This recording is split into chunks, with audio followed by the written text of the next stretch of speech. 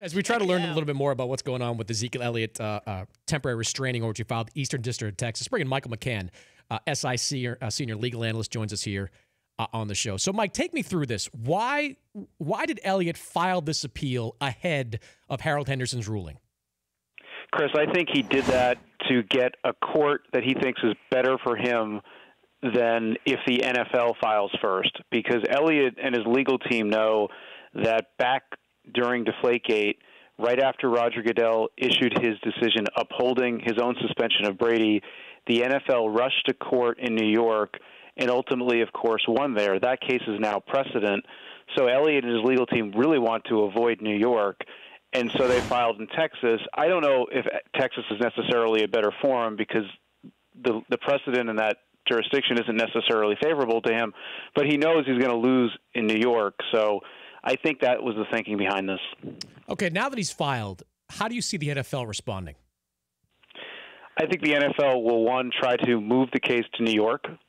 That's a procedural step. And then secondly, they'll argue that his arguments really are not legally meaningful. The NFL will argue that even if the process wasn't great used to judge Ezekiel Elliott, Article 46 of the CBA gives Roger Goodell, and by extension anyone he picks to hear an arbitration hearing, with enormous latitude in deciding what a punishment is. So it's a hard place to be in for Ezekiel Elliott's lawyers. He has excellent lawyers.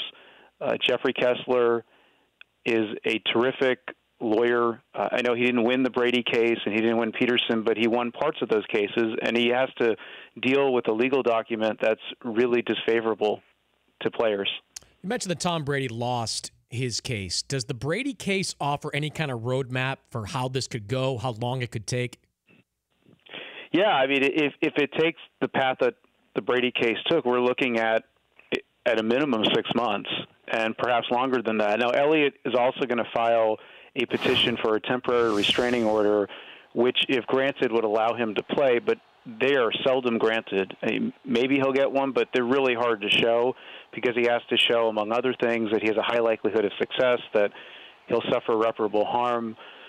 They're going to try everything they can. There's no question about it, but none of these fights are necessarily favored because at the end of the day, Roger Goodell, and by extension anyone he picks, has tremendous power.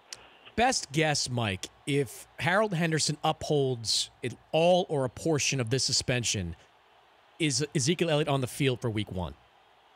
The odds are no. If we look at precedent, if we look at what the law tells us, the odds are that Elliott will be suspended for Week 1.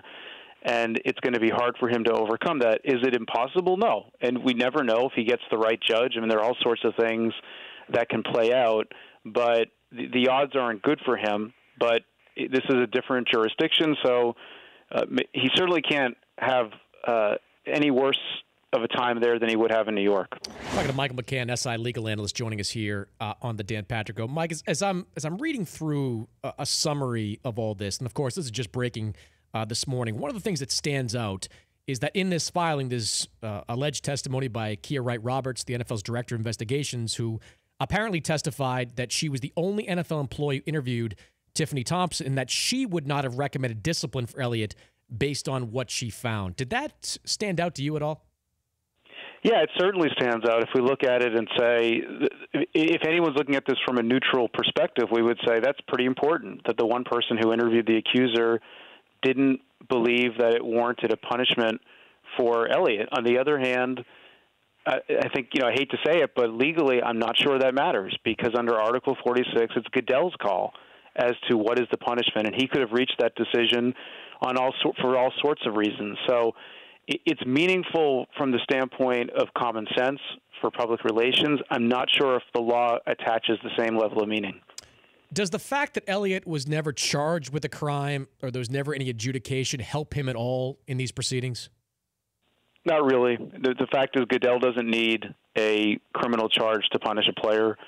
I think it's meaningful in the sense that it suggests that the case against him isn't as strong as some believe, but in terms of does it authorize a punishment, does it impact whether or not a punishment should be upheld on appeal, the answer to that is no. Speculate for me here a bit, Mike.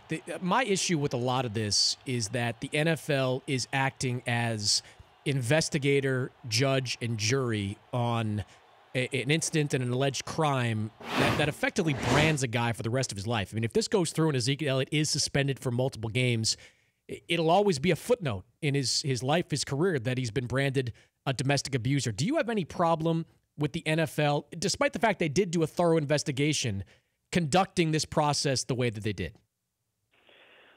I think the NFL has the worst system for player conduct matters. If we look at the other league, I mean, just look at the NBA. Does the NBA ever have anything like this? No. The NBA avoids, right? I mean, it's a totally different dynamic in the NBA. It's almost as if in the NFL there is an invitation to have a legal fight over a player suspension.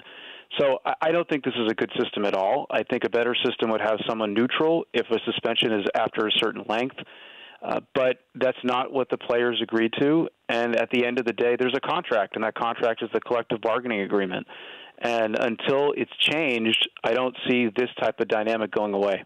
Expand on that a little bit, Mike. How different is the NBA's process than the NFL's in something like this? Well, one is, from what we know informally, the NBA and Players Association have a much better relationship on all sorts of levels, but including on matters of player discipline, that they communicate with each other, that there's some degree of trust that I don't think exists with the NFL and Players Association. And then secondarily, if a player suspension in the NBA is more than 12 games, there's a right to an independent arbitrator. There's no right to an independent arbitrator in the NFL. So here, if we say, let's say in the NFL, if a punishment is more than 2 games suspension, the player has a right to have someone neutral hear the appeal. I think that would be a much better system than what exists. That would lend credibility. That would ensure that any serious player punishments are heard by someone neutral, and then the player can't say he didn't get a fair shake. Hey, great to visit with you, Mike. Great stuff. I appreciate the time. Thanks, Chris. Take care. That's Michael McCann, the SI legal analyst, joining us here on The Dan Patrick Show. The Dan Patrick Show, weekday mornings on Audience.